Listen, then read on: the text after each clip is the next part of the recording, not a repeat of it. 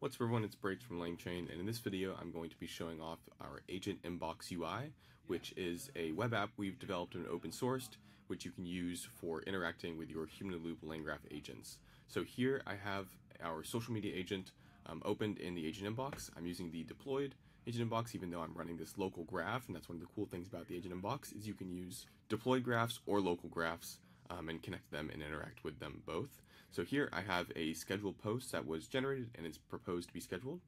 We can see it's AI and real estate, so it gives me this nice description here, which I can also toggle to show the current state of the thread. But now I want to look at the description, so I can see all these different fields like the post, some instructions on how to interact with this interrupted event, additional instructions around scheduling date. So this is just a way for me to kind of context dump all these different fields. And then I have like the report that was generated to get this tweet, and on the left, the different actions I can take. So edit or accept, I can either edit the date and the post or accept it. I can ignore, mark as resolved, or respond. So I can respond and say something like remove all the emojis. And when I hit send, it's going to call my LangGraph graph, sending back that response as the response to the interrupt. It's then going to process that response and update my page right here for me. As we can see down there, it was streaming what node it was on, and then when it updated, I didn't have to refresh, I didn't have to go out or anything, it just updated the page I was on with the new inputs. So we can see it removed all of the emojis.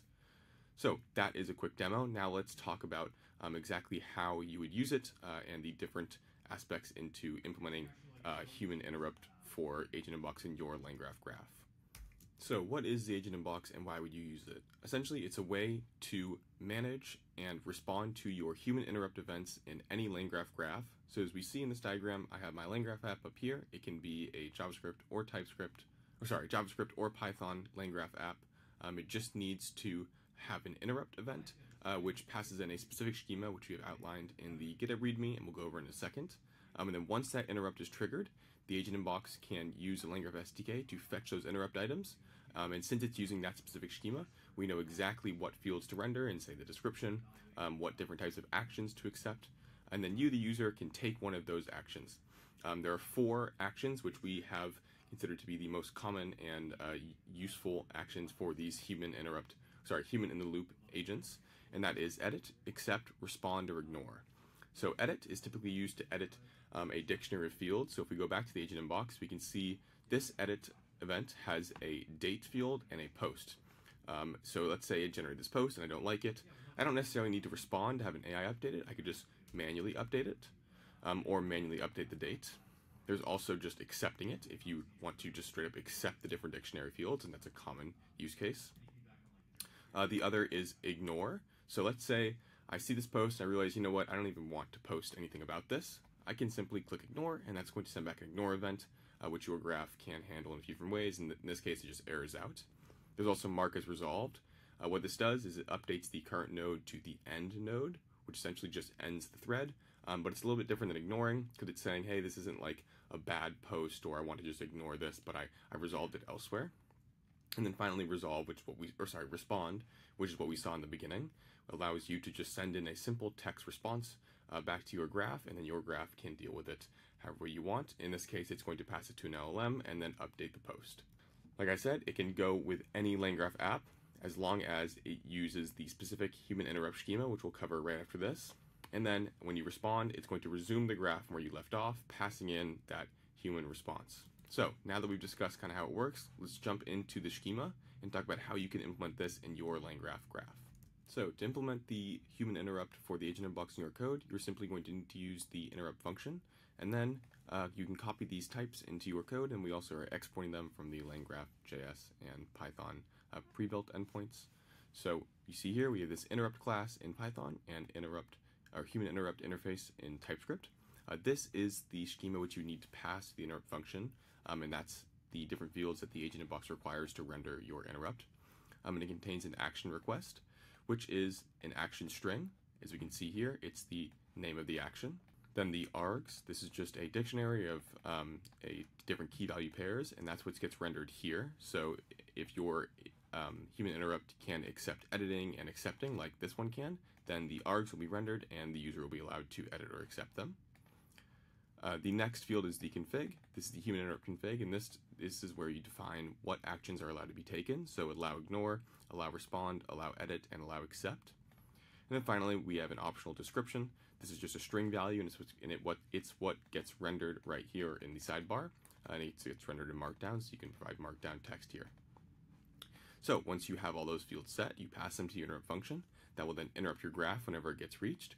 And then when the user interacts with this task, the response will be a human response. So it contains two fields, a type, which is either accept, ignore, response, or edit, and then args. If you do accept, then args will be null. If you do ignore, args will be null. If you do response, args will be string, because it's just going to be the plain string response.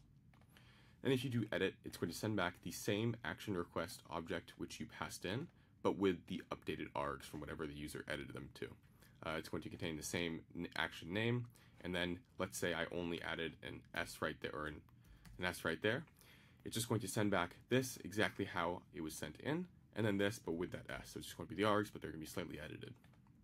We also have an example in Python on how you can implement this, and the same goes for JS. You'll simply define your human interrupt object, pass it to the interrupt function, and then once the graph is resumed, it will return the human response value. So let's get the agent inbox setting running locally, connected to our local graph, and we'll talk about how to set it up for your graph too. So to run the agent inbox locally, you're going to want to navigate to the agent inbox GitHub repo, which I'll have a link to in the description. Copy the Git URL, and then navigate to your terminal and clone this repo. Once it's done cloning, navigate into the agent inbox repo and install dependencies via yarn install. Once this is done, we're going to spin up the web server, and that is all you need to get the UI code running. You don't need any more dependencies or environment variables to get it set up. All of the next configuration steps will happen in the UI. So I run yarn dev, wait for a second for this to spin up my server. I will then open it up in my browser. And then once this loads, it's going to recognize that I don't have any inboxes already set, and it's going to prompt me to add a new inbox. So we can see right here, it said there were no inboxes found. It's going to say, welcome to agent inbox, please add a new graph. The first field is the assistant or graph ID. This is either an ID to an assistant or the ID or a name to a graph. In my case, I'm going to be using the social media agent, so I'm going to say generate post. Now the deployment URL. The nice thing about the agent inbox is you can use local graphs or deployed graphs. In my case, I have my graph running locally, which is something you also need to do in order to get the agent inbox running. You either need a graph running locally or a deployed graph, but I'm going to use my local graph, so HTTP localhost 54367, and then an optional name. I'm just going to call this gen post local. This is just what's going to be used in the sidebar, and you don't actually need this. And now, once I hit submit, since I have my graph running in LangGraph Studio, it's going to pull in all the interrupted threads from this graph. So we can see I have a few posts that were generated. It's using the same graph that we saw in the intro. And I can select one, see the different fields, or I can select like this one, which only allows accepting or ignoring, right? So I have these two different links. It's for authorizing the social media agent to post on Twitter. You don't need users to respond or edit these. So what this interrupt event has done is it said only allow ignoring or accepting. And then it renders the args in this field, but they're not editable. I can inspect the state, and the nice thing about local using the agent inbox with a local graph is you can also click this button and then open up the current thread in LangGraph Studio. So if I click on it, it's going to show me the same UI that I would see if I was in the studio, but it's just a really easy way to go from an interrupted thread, click that, and instantly open it up in the studio so you can see all of the different nodes that were called and visualize your graph as well. I can go out, and as you can see, I'm in the interrupted tab. I can also select the all tab, and this is just going to show me all the different threads in my graph with the different statuses. So those are interrupted, idle, busy, and then also error. And this is just if I want to quickly find a thread by the ID or visit the studio for a given thread which had a different state than interrupted. In this case, I only really care about interrupts because this is how I interact with them, so I'm just going to focus on this.